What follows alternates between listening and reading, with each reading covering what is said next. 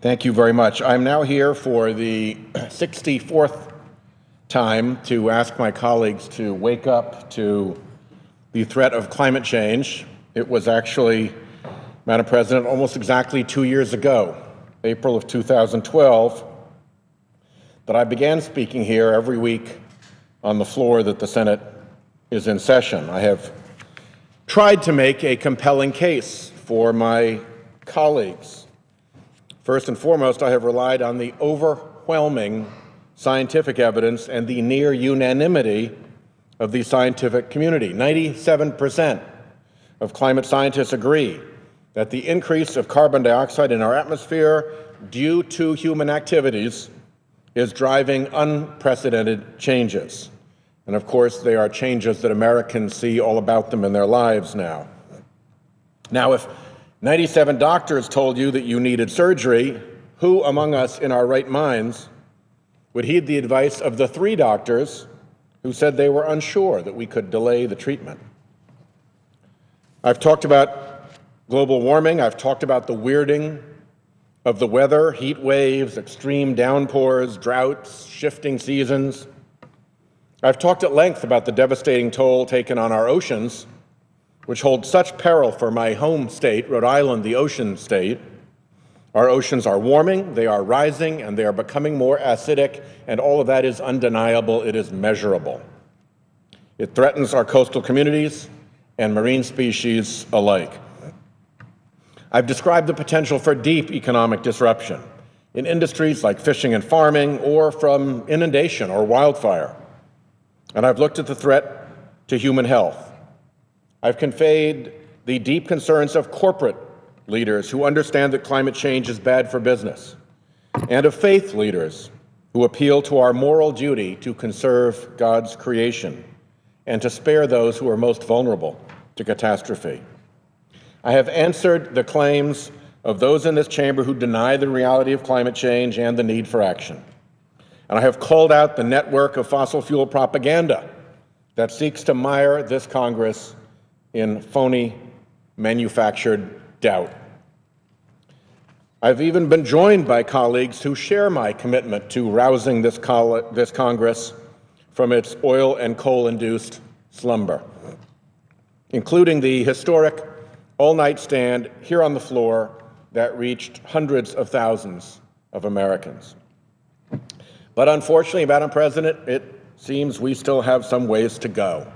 I could stand here till I am blue in the face, supplying this chamber with reasoned arguments and scientific facts on climate change, and some here in Congress would ignore it because they reject information from scientists and they ignore empirical evidence. So maybe it's time to bring in some muscle, the American military. Climate change threatens our strategic interests, our military readiness, and our domestic security in many ways. It is a serious national security issue. Don't take my word for it. Our top military commanders and strategic planners at the Department of Defense say so. 4 years ago, the Department of Defense released the Quadrennial Defense Review, clearly linking for the first time climate change and national security. The 2010 review concluded that the effects of climate change could contribute to increases in regional instability driven by demand for food, water, and natural resources, and to extreme weather events, which will increase the need for humanitarian aid and disaster relief, both within the U.S. and abroad. Then Chairman of the Joint Chiefs of Staff, Admiral Michael Mullen, put it this way. I'll quote him. "The scarcity of and potential competition for resources like water, food, and space, compounded by the influx of refugees if coastal lands are lost, does not only create a humanitarian crisis, but it creates conditions of hopelessness that could lead to failed states and make populations vulnerable to radicalization." That's the United States Chairman of the Joint Chiefs of Staff. Last year, 9 retired generals and admirals joined 17 former members of the House and Senate and several former cabinet-level officials and issued this warning. Quote, "The potential consequences to climate change are undeniable," they said, "and the cost of inaction, paid for in lives and valuable U.S. resources, will be staggering." The 2014 Quadrennial Defense Review was released last month in tandem with the Department of Defense's budget request, and it is just as straightforward in its warnings on climate change. I'll quote, "Climate change poses another significant challenge for the United States and the world at large. Climate change may exacerbate water scarcity and lead to sharp increases in food costs. The pressures caused by climate change will influence resource competition, while placing additional burdens on economies, societies, and governance institutions around the world." The second installment of the current Intergovernmental Panel on Climate Change Assessment Report, released just last week, echoes what our own military leaders are already telling us.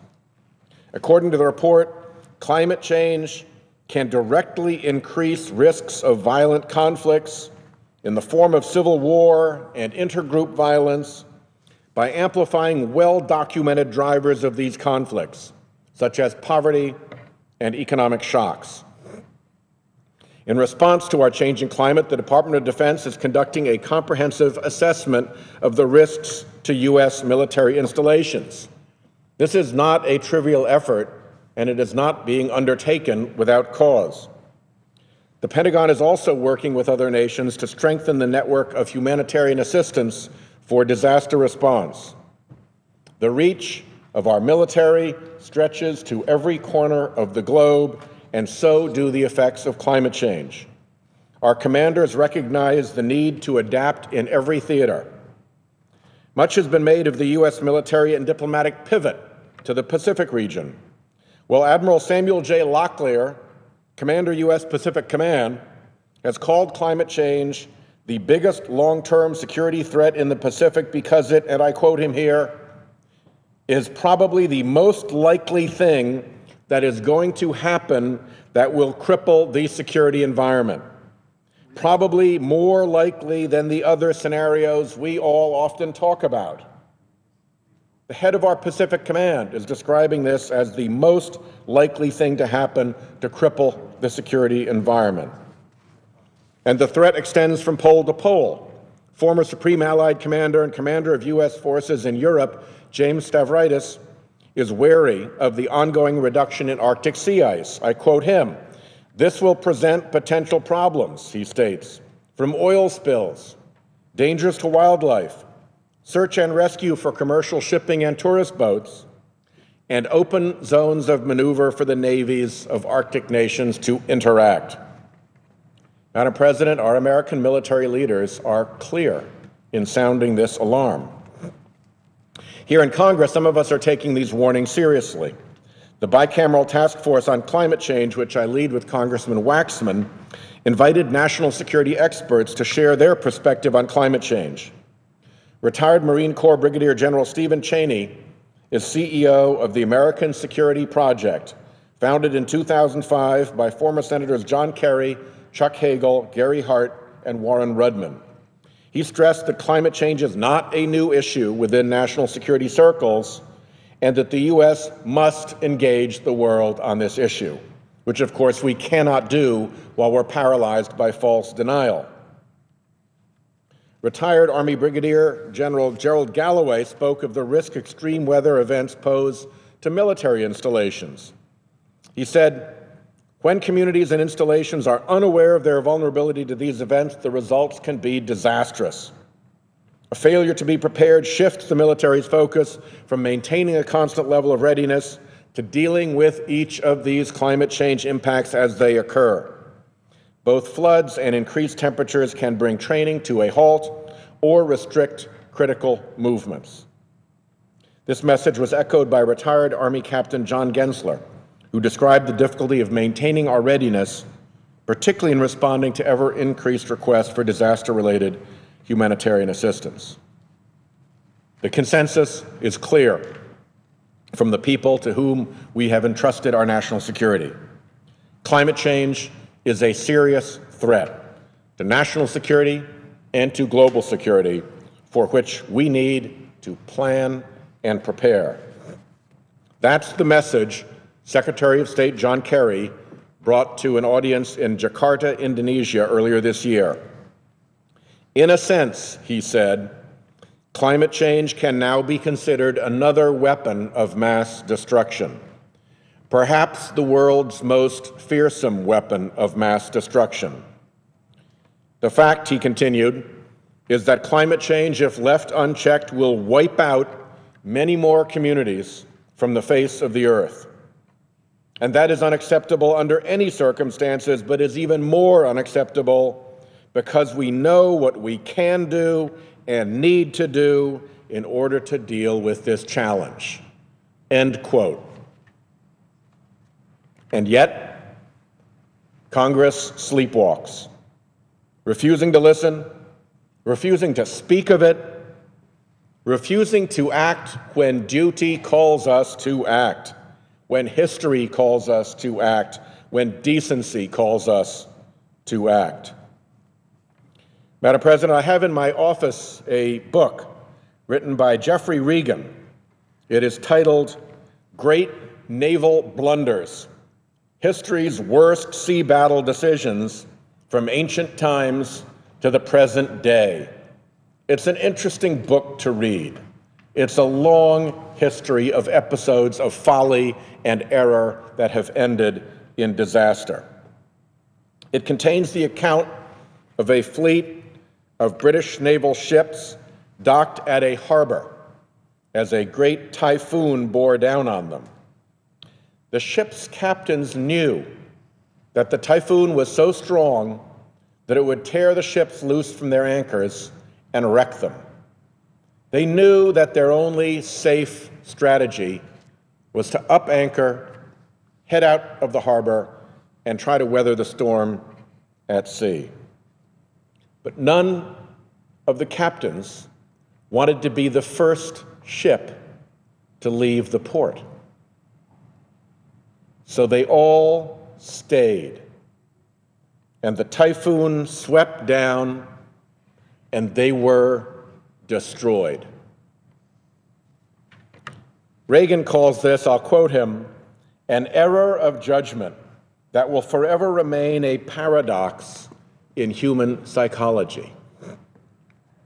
We can make those kinds of errors of judgment. And for those captains and their crews, the error was fatal. Facing certain destruction, those sea captains refused to take the action that they knew was necessary to save their ships, to save themselves, to save their crews. I think of that story as we stand here in the Senate, unable to respond to what is looming down on us from climate change. The science couldn't be clearer. It is grown-up time around here, and we need to take it seriously. And the fact that one side of the aisle can't even use the word climate change is a terrible sign. John Wayne, a great American actor who we all know, had a number of wonderful roles in his life.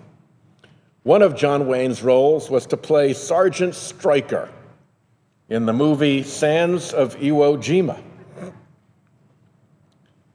Sergeant Stryker in that movie had a memorable phrase: "Life is tough, but it's tougher if you're stupid." Well, we have all the information in front of us that we need to avoid being stupid. Collectively, that is what we are being. Like those captains, knowing of what is bearing down on us, we somehow are unable to take the action that will protect us, that will protect our country, that will protect our children and future generations. There is really no better way to describe it than through the words of Sergeant Stryker. Life is tough, but it's tougher if you're stupid. It's time to wake up. I yield the floor.